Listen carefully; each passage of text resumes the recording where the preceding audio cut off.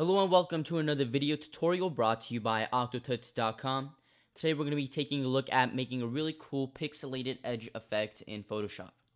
This is what the effect looks like, and this is what it looks like when it's applied to a background. This is really what it's meant for. As you can see, we have a white center, a slight drop shadow on both sides with the pixelated effect on both sides. So that looks really cool, and it could be used for YouTube backgrounds, pretty much anything you want, really. Twitter, anything you want. So let's get started on creating this effect. We're going to go to File, New, and we're going to make a new image with a width of 500 pixels and a height of 1000 pixels. And press OK. And then the first thing I'm going to do is unlock the background layer. So double click on the layer to unlock, and then I'm going to zoom in a little over here. Okay, we want to select the rectangular marquee tool and pretty much just select a little rectangle, something like that. And then we're going to make a new layer. So Command-Shift-N if you're on a Mac, or Control-Shift-N if you're on Windows. New layer. And we're going to fill this in. Let's start with a black color. We're going to choose the paint bucket tool and fill this in with black. And then Command-D or Control-D to deselect. And we're going to get started by clicking on Filter, Distort, and we're going to add a wave.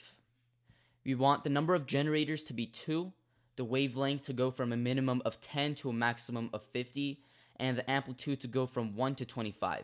And the type we want to be sine, and press OK. And we're going to get something like this.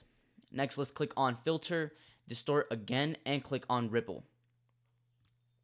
We want the amount to be as high as it could go, 999%. Press OK, and now we have something like this. Next, Filter, Pixelate, Mosaic. We want the cell size to be about 8 or 9 squares, and press OK. And now we're getting a little similar, a little closer to the effect.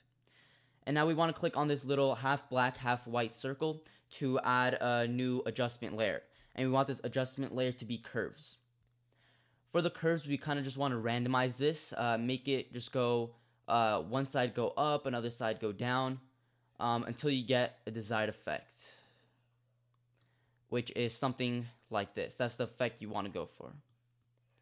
And that looks good. And then we're going to click on that same circle and add levels.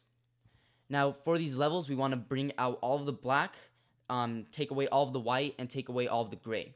So we're going to push this black lever on the left to the right. And then this gray, we're going to push to the left. This white we're going to push to the left, and just play around with it to see what you could get. And that looks good. As you can see, now we have mainly only black and no gray, just black and white. So that's looking good. And then the last thing we want to do is select the original layer, not any of the adjustments layer. Select the original layer, click on Select Color Range. You want to click on the black, click on the black color, and then select the fuzziness all the way to 200 and press OK. And this is going to select the black part of this layer. And that's the part that we want. So we're going to make a new layer, Command-Shift-N or Control-Shift-N if you're on Windows. And then we're going to select our desired color, which in this case is a light blue color with the hex code of 6AA6FF. And we're going to select the paint bucket tool and just fill that in. Command-D to deselect. And then we could just delete the rest of these layers because we just need this one layer.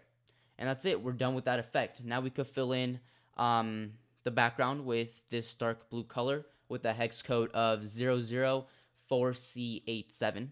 So we're going to go ahead and fill that in. And now we have the desired effect. And now we could add it to a YouTube background, a Twitter background, pretty much do whatever your heart desires with it. That's it for this video tutorial. Hope you guys learned something today. I will have the PSD to this background in the video description below, just in case you guys want to use it. And that's it. Till next time, I will see you guys later.